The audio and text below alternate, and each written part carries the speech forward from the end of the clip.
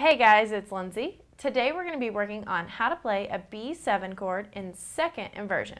Let's check it out. Alright you guys, so for B7 second inversion, here's our root 7th chord. We're going to move this one to the top. That's first inversion. Now move this one to the top for second inversion. So we have got F sharp, A, B, and D sharp.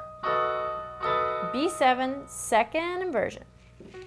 Hey guys, thanks so much for joining me today. You're doing a great job. Keep up the good work. If you have any requests, please email us at request@mahalo.com. Most of all, have fun and keep playing.